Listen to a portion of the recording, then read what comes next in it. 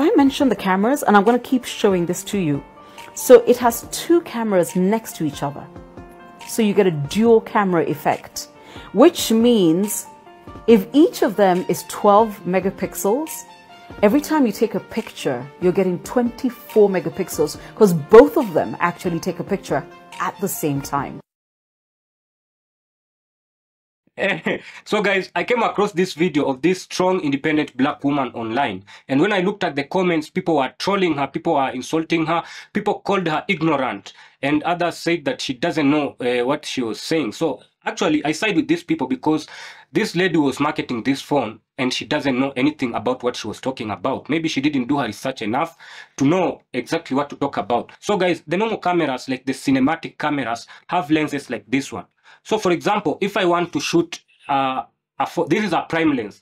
Prime lenses are not zoom lens. You can shoot something that is close and when you want more detail. So these lenses are usually clearer than the normal zoom lenses. So if I want to shoot something close and clearer, I will use this lens. This is a zoom lens. This zoom lens, you can zoom it like this.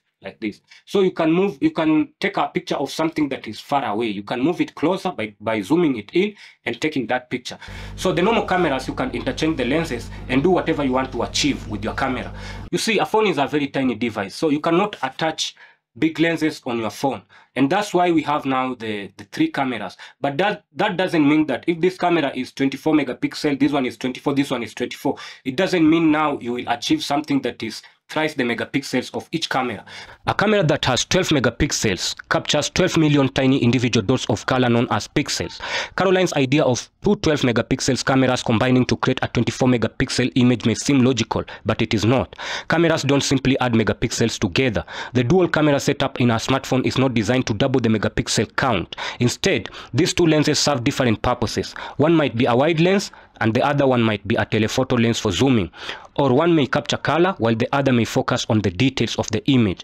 Each lens captures its own 12 megapixel image and then the phone software merges these two images into one. The final image does not have a double megapixel count. It is still a 12 megapixel image but with the combined benefits of the two lenses.